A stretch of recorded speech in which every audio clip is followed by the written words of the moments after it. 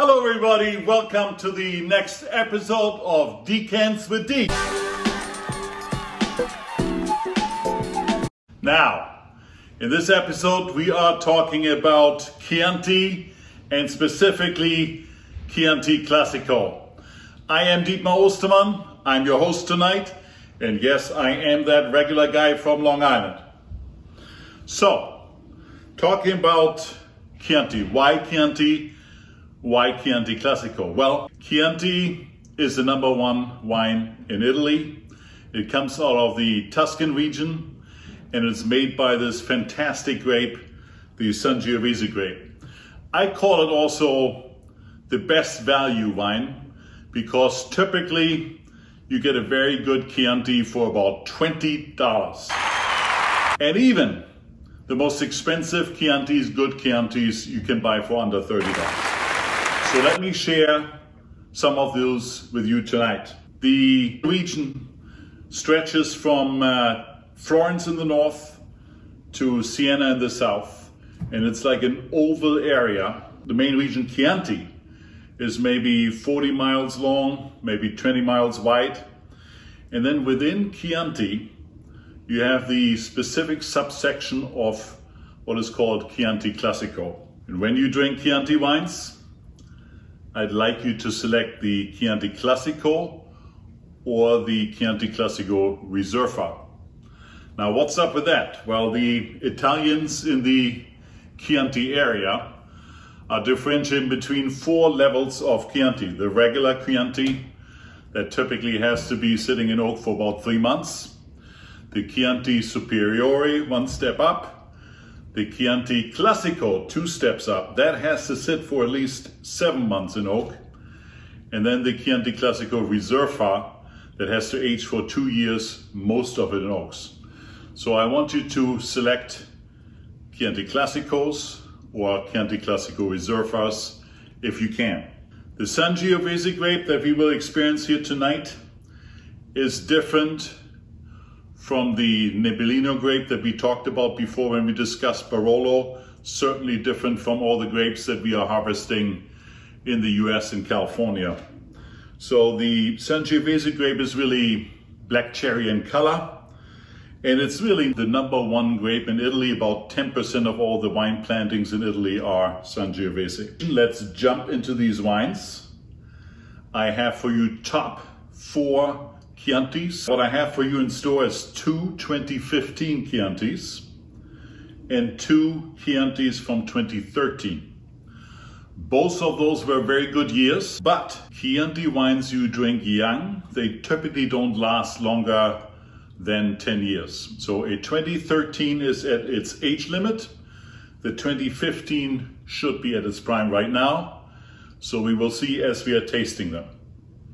So I'm going to grab this bottle right here. It's a Capinetto. Capinetto 2015 Chianti Classico Riserva. So let's open this baby up.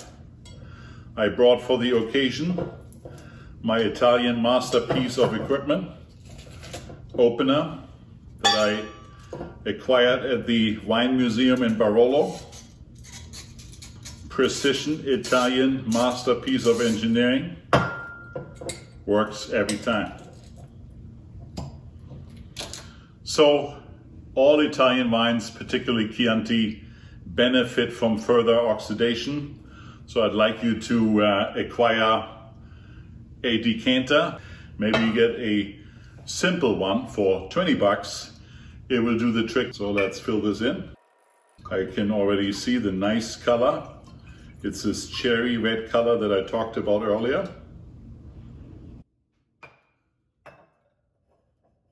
Okay, let's pour some in the glass. My wine tastings are 4 steps. In the first step, we look at the color. Beautiful color. It's a dark, dark cherry red.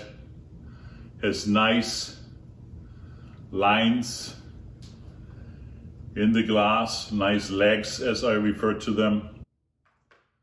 We're gonna also judge a little bit the bottle.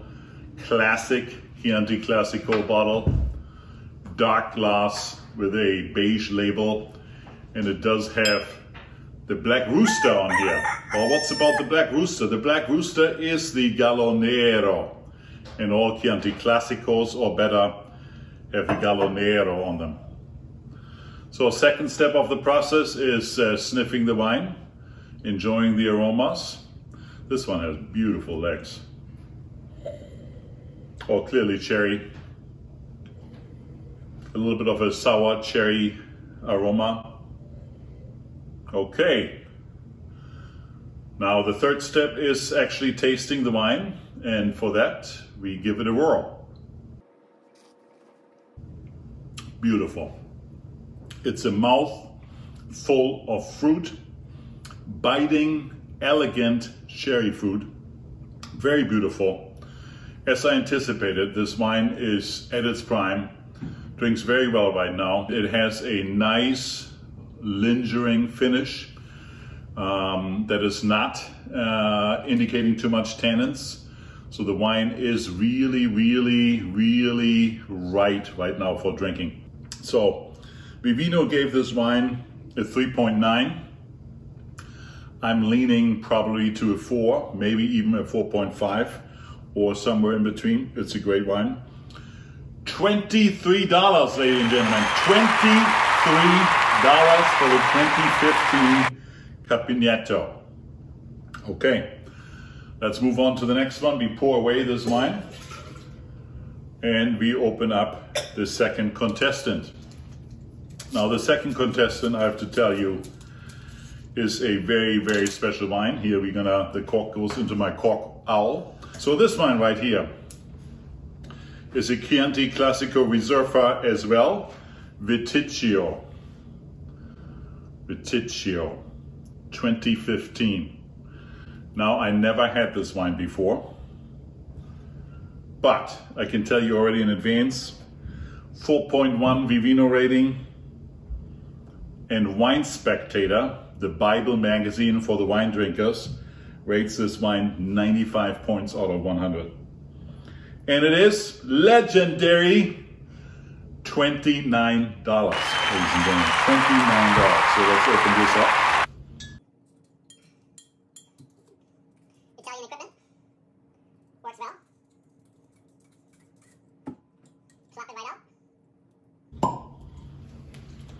So this one I'm decanting into the Vidal Crystal. This color looks different than the Chianti Classico Riserva we just tasted. It looks a little cloudier. So you may have seen me doing this before. I don't wash out the glasses. Water interacts funny with the wine. So I take the next wine to flush out the glass and the previous wine. So let's fill this up and give it a good look.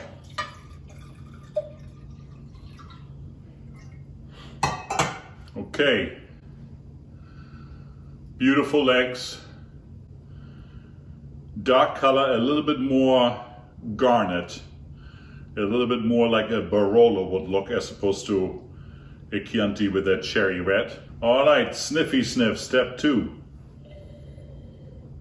Deep aromas, not as in your face as the first wine, more elegant. All right, let's give it a whirl.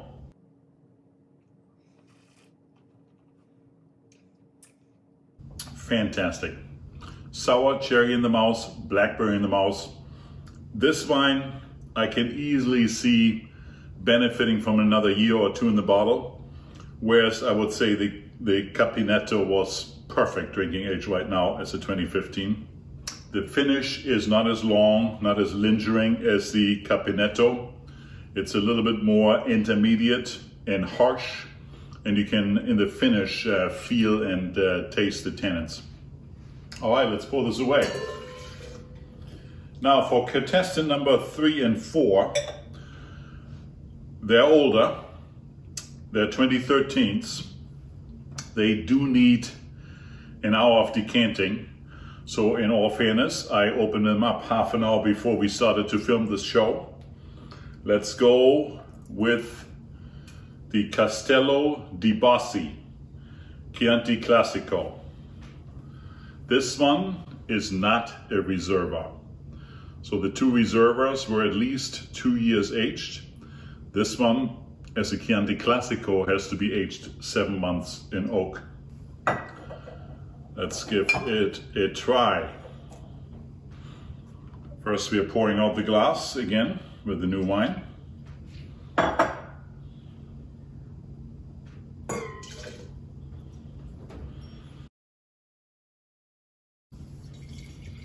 Okay, the color is more see-through, not as dark as the two previous wines. Beautiful though, beautiful, firing, sparkling in the light. The legs are not as prominent as the legs of the first two. I can definitely taste some cherry, dark cherry. All right, let's give it a whirl. Excellent. Now this wine, I was afraid at 2013, maybe a little bit old, and it may be, but in the mouth, top-notch developments of cherry fruit, a little bit of a bite, a little bit of an abrupt finish, but excellent overall. I would give this wine easily a 4.0 on Vivino as well. Very pleased with it. The finish is a little bit abrupt, but boy are these strong contestants. So I'm going to pour this away. And we're coming to our final contestant. Now the final contestant I have a personal story with. This is the Il Grigio Chianti Classico Riserva from the famous San Felice vineyard. Now my family and I stayed at the San Felice vineyard when we were in Tuscany because there's a Relais and Chateau hotel attached to it. And we took a lot of these Il Grigios home with us. So let's see. I'm pouring out the glass first with the wine.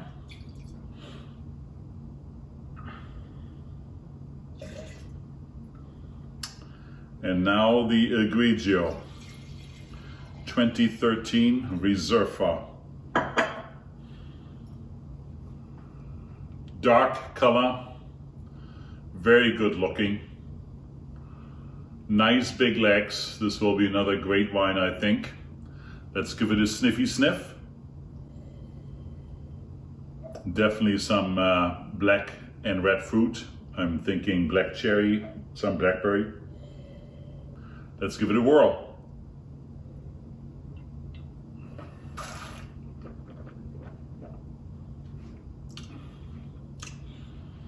Another excellent contestant.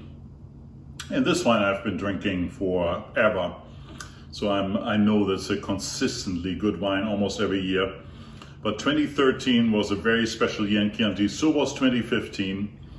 And 2016 was again a good year. So if you can get yourself some Chiantis, get yourself some 2015, 2016, you probably can't find 2013 anymore. And remember to buy Chianti Classico or Chianti Classico Riserva. So this wine, as excellent as it is, I have to say, my lineup is the first one we tasted first. The Capinetto is my favorite. The second one is the Castello di Bossi. The third one is the Il Grigio. And very, very good, but I think not ready yet, is the second wine that we drank, the Viticcio. And once again, in terms of ratings, the Capinetto was 3.9 on Vivino, the Viticcio was 4.1, the Castello di Bossi 3.8, and the Il Grigio 4.0. Il Grigio, by the way, $21. Okay, ladies and gentlemen, that is the show for tonight. Please follow me on Vivino. I'm a heavyweight on Vivino. And if you like this show, please like it and subscribe. Thank you very much.